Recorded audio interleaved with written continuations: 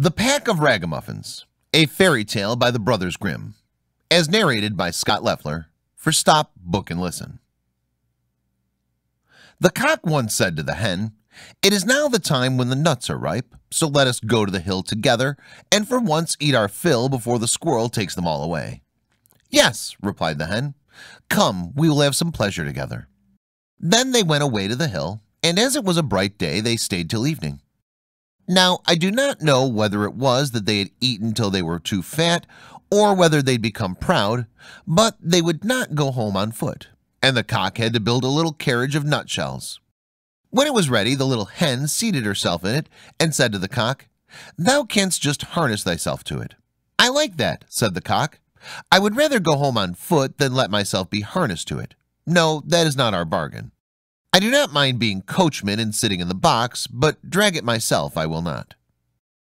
As they were thus disputing, a duck quacked to them, "You thieving folks, who bade you go to my nut hill? Wait, you shall suffer for it," and ran with open beak at the cock. But the cock also did not idle, and fell boldly on the duck, and at last wounded her so with his spurs that she begged for mercy, and willingly let herself be harnessed to the carriage as a punishment. The little cock now seated himself on the box and was coachman, and thereupon went off in a gallop, with "Duck, go as fast as thou canst." When they had driven a part of the way, they met two foot passengers, a pin and a needle. They cried, "Stop, stop," and said that it would soon be dark as pitch, and then they could not go a step further, and it was so dirty on the road, and asked if they could not get in the carriage for a while. They'd been at the tailor's public house by the gate and had stayed too long over the beer. As they were thin people who did not take up much room, the cock let them both get in, but they had to promise him and his little hen not to step on their feet. Late in the evening they came to an inn, and as they did not like to go further by night, and as the duck also was not strong on her feet and fell from one side to the other, they went in. The host at first made many objections. His house was already full. Besides, he thought they could not be very distinguished persons.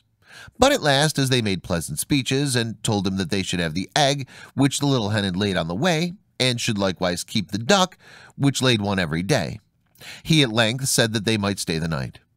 And now they had themselves well served, and feasted and rioted. Early in the morning, when day was breaking and everyone was asleep, the cock awoke the hen, brought the egg, pecked it open, and they ate it together. But they threw the shell on the hearth. Then they went to the needle, which was still asleep, took it by the head and stuck it in the cushion of the landlord's chair, and put the pin in its towel. And at last, without more ado, they flew away over the hearth. The duck, who liked to sleep in the open air and had stayed in the yard, heard them going away, made herself merry, and found a stream down which she swam, which was a much quicker way of traveling than being harnessed to a carriage. The host did not get out of bed for 2 hours after this. He washed himself and wanted to dry himself. Then the pin went over his face and made a red streak from one ear to another. After this he went into the kitchen and wanted to light a pipe, but when he came to the hearth, the eggshell darted into his eyes. "This morning everything attacks my head," said he, and angrily sat down on his grandfather's chair. But he quickly started up again and cried, "Woe is me!" For the needle had pricked him still worse than the pin, and not in the head. Now he was thoroughly angry and suspected the guests who had come so late the night before, and when he went and looked about for them, they were gone.